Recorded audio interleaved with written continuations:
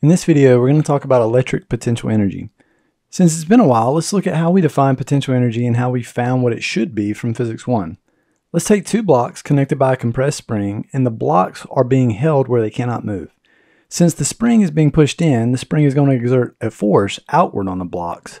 And when a force is exerted on an object, it does work and changes the kinetic energy of the object.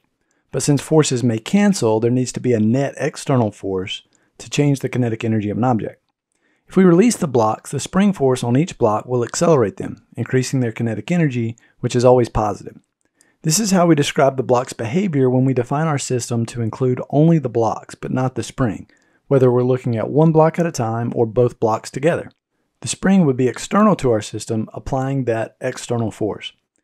But if we define our system as the blocks and spring, now there are no external forces acting on the system as the spring is internal.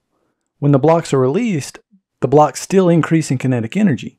So how do we explain this increase in kinetic energy without external forces doing work? Well, there must have been energy that was stored when the blocks were compressing the spring, and this energy was transferred from the spring to the blocks and transformed from stored energy to kinetic energy. And we call this stored energy potential energy. Using conservation of energy, we find this change in energy must be equal to minus the work done by these internal interactions. In this case, interactions with the spring. The minus sign is there because the stored potential energy must be decreasing as the work is being done or as the kinetic energy is increasing. Now let's look at how we found gravitational potential energy near Earth's surface.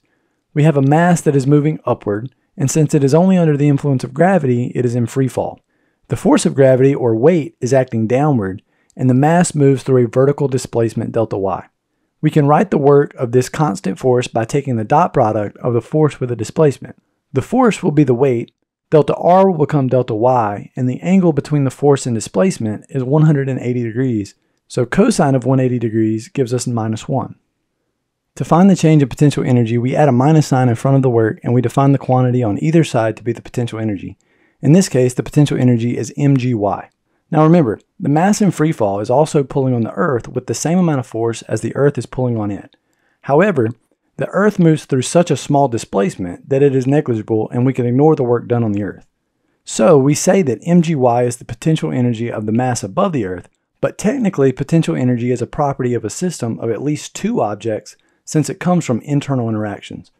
In this case, the mass and the Earth make up our system and they interact internally through gravity. Now let's look at a charged particle. In the last example, we looked at the potential energy where gravity, or the gravitational field, was effectively constant near the surface of the Earth. So we'll look at the case of a positively charged particle in a constant electric field by placing it inside a parallel plate capacitor. We'll imagine the positive charge is launched toward the positive plate. The electric field will point to the left from the positive plate to the negative plate, so this is also the direction of the force on the positive charge. We can think of this charge kind of like it's in a type of electric free fall, similar to our mass from before.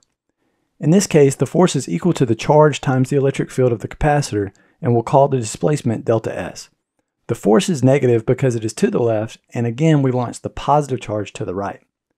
Doing the same as before, we define the potential energy as QES, where S is the distance from the plate on the left, where we'll say the charge has no potential energy.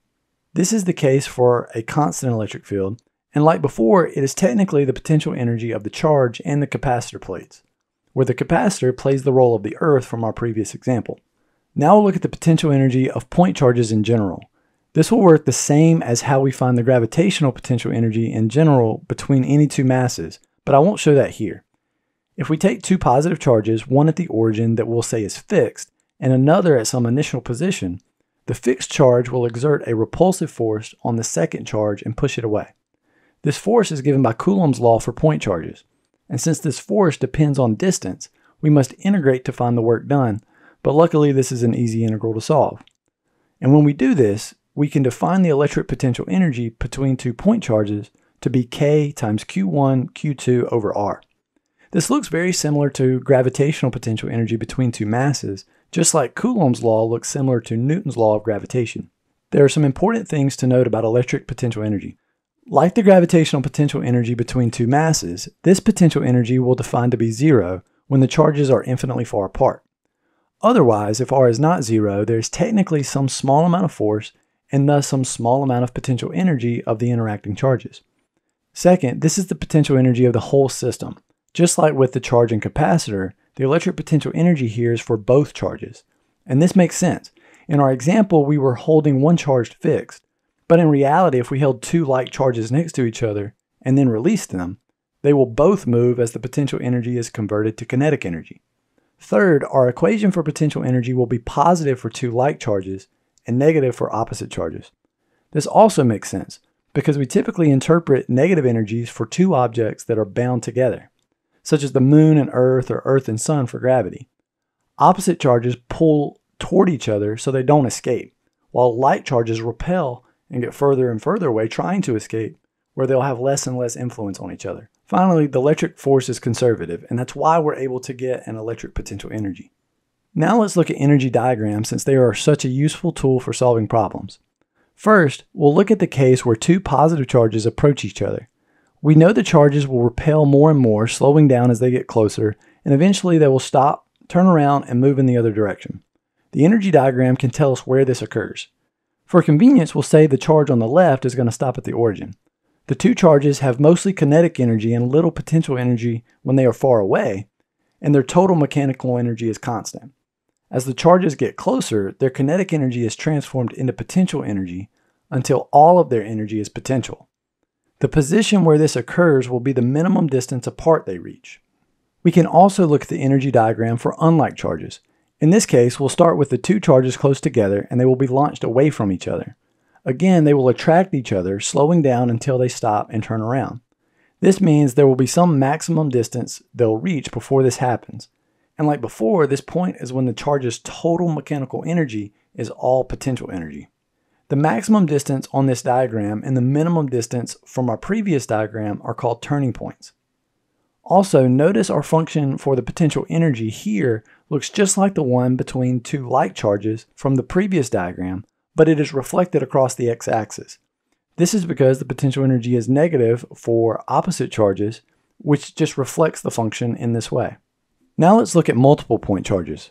We can think of the potential energy as amount of energy or work required to bring each charge from very far away or infinitely far away, where it cannot interact, to its current position. The first charge has no other charges to interact with, so it doesn't require any work or have any potential energy by itself. To bring a second charge to a certain location will require work. At this point, the energy of the system of two charges is given by the potential energy of 2 point charges that we've just found. But when we bring in a third charge, it will be interacting with both of the existing charges. Every subsequent charge will require an amount of energy that depends on all of the existing charges. This means the total potential energy of the system is obtained by finding the potential energy of each pair of point charges and then adding them up. Now remember, potential energy shows up when we use conservation of energy to solve problems. And there, the only thing that matters is the change in energy. So imagine we move one of the charges holding the others fixed. The potential energy between the charges that remain still does not change. Only the potential energy involving our charge that moved. This means that we really only need to keep up with these and how they change, then we'll get the same answer. This often leads to only calculating the potential energy for interactions involving the charge you're interested in, so you may hear this called the potential energy of a specific charge. And this is okay and gives the same result, but you should be aware of the subtleties. This is a simplification that may help you understand or explain a problem, but keep in mind potential energies are always between at least two objects, or in this case, two charges. As long as you understand the underlying physics, then we can simplify things and use a more convenient language, but don't forget our definitions. Finally, we'll look at the potential energy of an electric dipole with dipole moment P. If we place our dipole in some arbitrary orientation relative to a constant electric field, it will feel a force. The positive pole will be pulled along the direction of the electric field, and the negative pole in the opposite direction. This causes a torque or moment. Specifically, this is called a couple moment, when two equal and opposite forces are parallel and act to rotate an object. The dipole will rotate until it aligns with the electric field.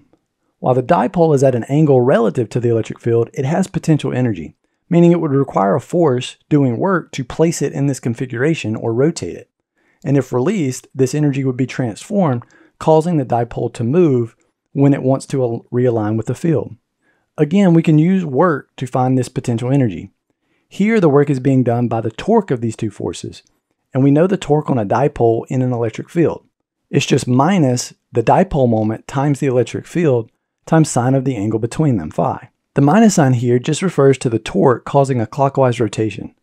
Our dipole will rotate from this initial angle relative to the field to some final angle.